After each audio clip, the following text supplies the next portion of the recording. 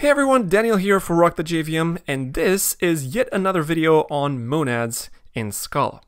Now, this video is yet another aspect of the monads concept applied to the Scala language, and we have another video here on the Rock the JVM channel about monads, specifically for their motivation from a practical perspective in real-life code.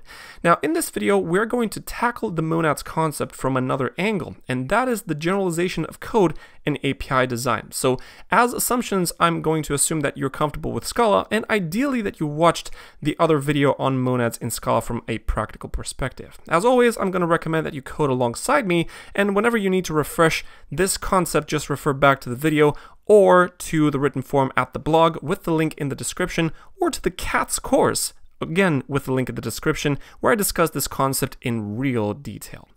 Alright, so I'm back in my code where I have a small object called monads, and I'm going to type a main method in case we need to test things, and I'm writing Scala 3 for this video, and you can apply the same concepts to Scala 2, and I'm going to show you what you need to do if you want to write Scala 2 in your code.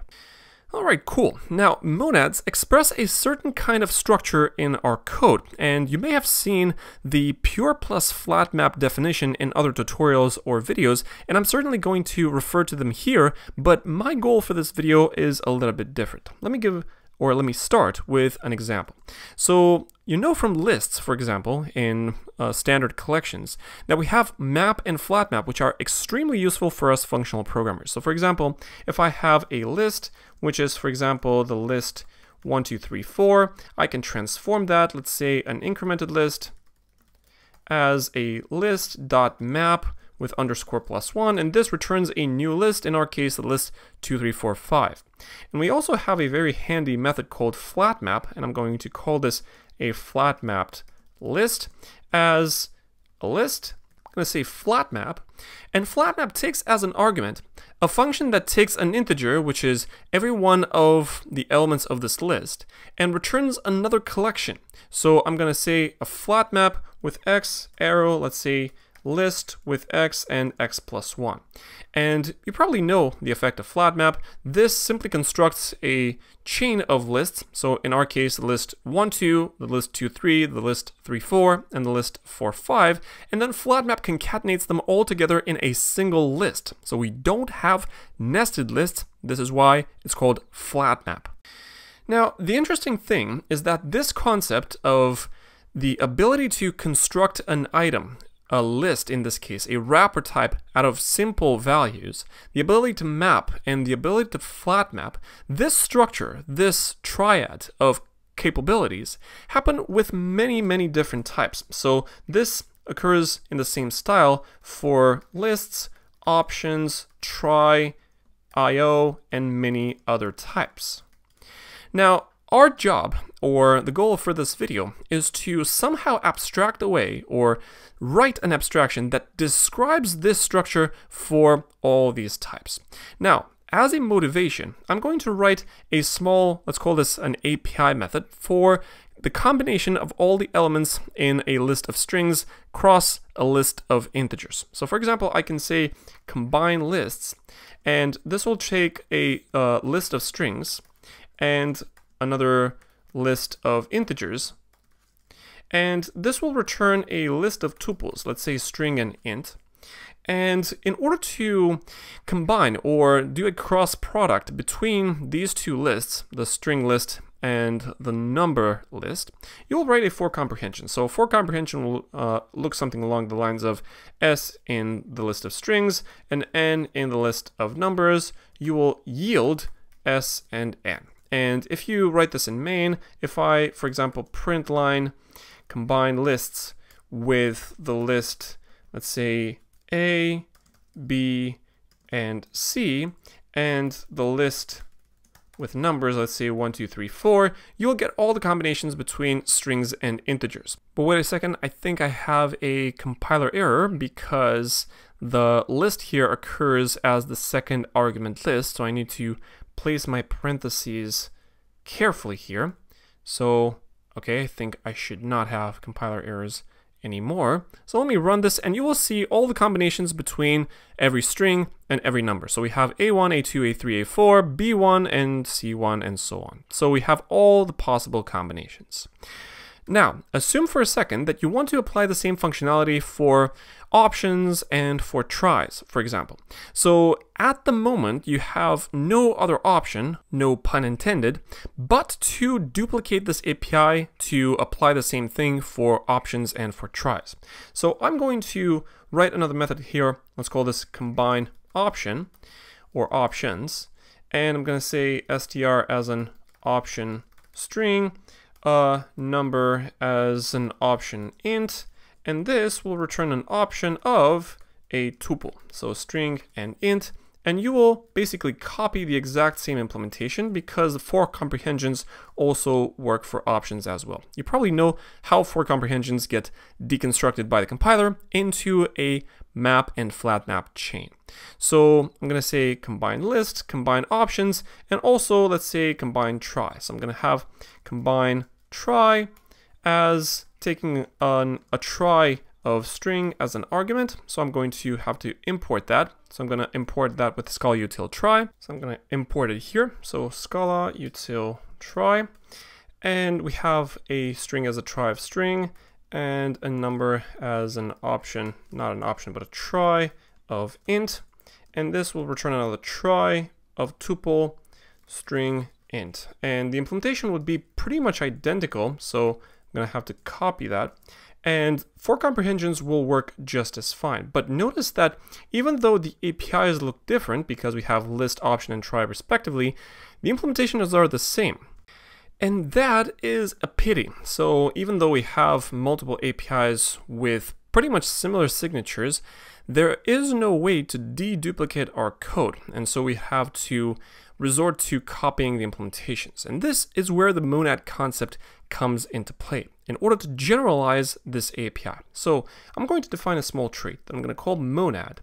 And this will take as a type argument a type which is itself generic. So this will be a higher kind of type. I called it M for monad. And this has a bunch of methods. One is called pure and takes a type argument A and a value of type A. And this has the capability of wrapping a simple value into a wrapper type M of A. In much the same style as we can create lists containing values, or options containing a value, or try containing a value, this pure abstracts away this capability of wrapping a simple value into a wrapper type. And the other fundamental method for the monad trait is called flatmap. But in the trait, flatmap will take a slightly different signature. So this will take two type arguments A and B.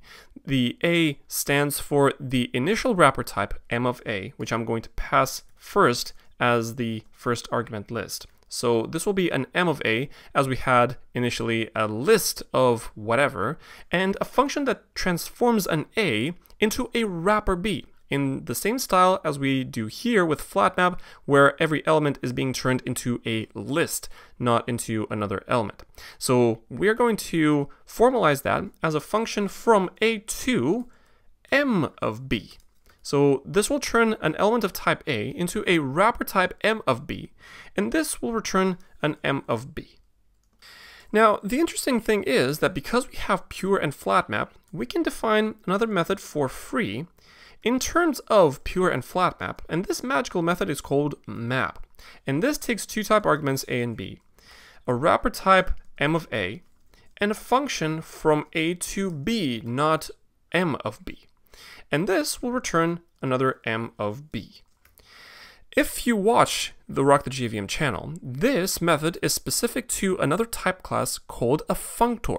So monad will naturally extend the functor type. And the map method can be easily implemented in terms of pure and flatmap, and we can implement it like this. I can call flatmap on the initial wrapper MA, and the function argument that I need to supply to flatmap needs to be of the shape A to M of B, and right now I have a function from A to B. So I'm going to define a function that, given a value of type A, I'm going to apply F to it, but right now I have a value of type B, so I need to wrap it into another M via a call to pure.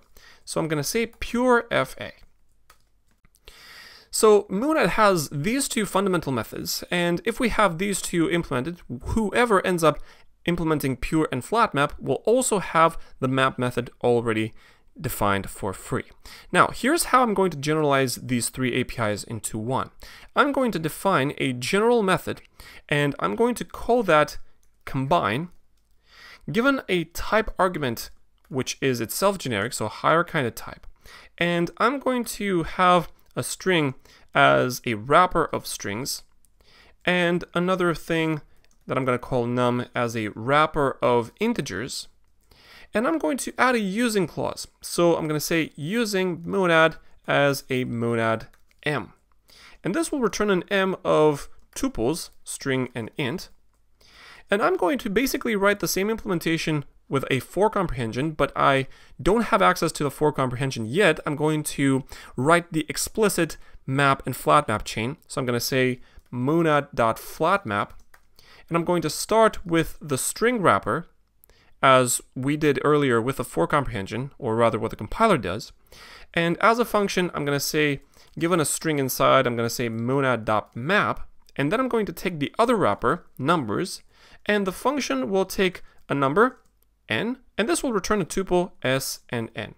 So this is what a for comprehension actually boils down to, and here I use this explicitly because I don't have access to a for comprehension given that I depend on this monad instance.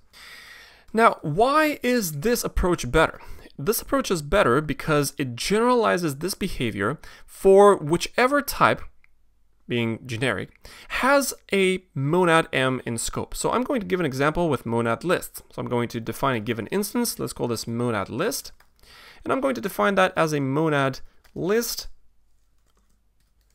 with, and I'm going to override pure and flat map. So I'm going to say pure, and I'm going to override that here, and I'm going to simply wrap this little value into a list. And I'm going to override the flat map method, and I'm going to resort to the Scala standard implementation. So I'm going to say ma flat map f. Cool. So if I've done that, you can also do this for option, try, and other types, including IO, writer, and whatever other kinds of monads you might imagine. Now, if I have this given instance, I can simply call, let's call this combinations, and I'm going to say combine with a list. I'm actually going to take these two argument lists exactly as they are, and they will still work. So this still works just fine, because the compiler infers that the type of the argument, or rather the m type, is list, and it requires the presence of a monad list in scope, which we have given as this given definition, and this combinations thing will work. So if we print this in main, it will work in exactly the same way. So I'm gonna use combinations here, and I'm going to run my application. Hopefully I didn't add any compiler errors. So notice that these two lists are completely identical. So we achieve the same functionality with a single API, which is very general in a higher kind of type for which there is a given monad m in scope, and we can do without these three APIs for which we have duplicated code. So we can keep just one and add given monad instances for whatever type we want to support. But that's not all. We can enhance this API and make it even more expressive. So I'm going to define an extension method for all types m, which are generic. If there is a monad m in scope, we can extend them to use flat map and map so that we make them available for comprehensions. So here's what I'm going to do.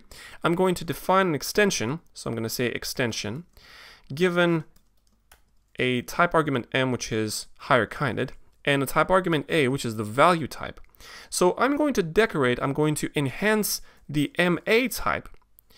If we have a monad, so monad m in scope, I'm going to enhance the MA type with two methods, map and flat map, so that we can safely use for comprehensions.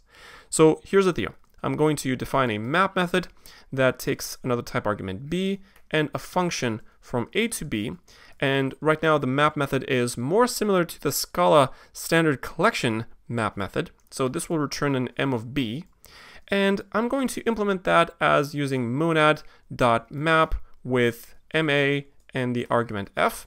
So given that I have access to this monad instance, I can call the map method inside, and I can define a flat map method that takes a type argument b and a function from a to a wrapper b, so m of b, and this will return another m of b, and this as an implementation will say monad.flatMap, and I'm going to use the same arguments ma and f. So if we have a monad m in scope, we can enhance the ma type with these two methods, map and flatMap. And if so, we can define another combine method that looks a little bit different. So I'm going to say combine, call this version 2, with a higher kind of type m, for which there is a monad in scope. So I shorthanded that to say colon monad. This is a context bound. So this is equivalent to me saying using monad m. And I'm going to add the two argument lists string and number. So I'm going to use that here. And this will return an m of string and int. So right now, because I assume that there is a monad m in scope, both the m string and the m int have access to the map and flatMap methods as extension methods. So I can say str, the wrapper of strings, flatMap, given s, I'm going to return num.map with a function from an integer to a tuple, s and n. So I wrote that a little bit differently without relying on the monad instance, but rather relying on the map and flatMap methods as extension methods. So I'm going to define a value, let's call this Computations version 2, and I'm going to use combine version 2 on the same arguments. So I'm going to say combine underscore version 2, and I'm going to print it out to the console to prove that it still works. So I'm going to use Computations and Computations version 2, run this application, and we're going to see the exact same list being printed.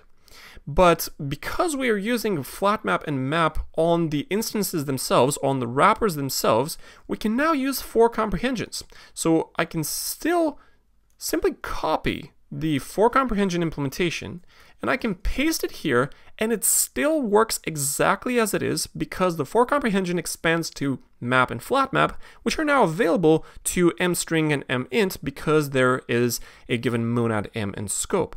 So now we can simply call combine onto lists, onto options, onto tries, onto IOs, onto any kind of data structures for which you have a given monad of that type and scope.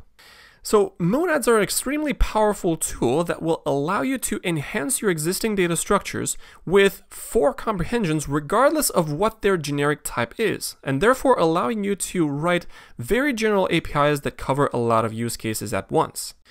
So monads are a powerful concept, and I hope this video was illustrative enough for the generalization of APIs. I hope you liked this video. If you did, go ahead and click the like button for me and subscribe to the channel for more videos like this. Follow me on Twitter and LinkedIn as I post fresh updates on upcoming material. Please share feedback with me in the comments. I read every single one. And check out the Rock the JVM website. I have hundreds of hours of content on Scala and Akka and functional programming and Cat's Effect and many, many other goodies based on Scala here on Rock the JVM. I'm Daniel, signing off.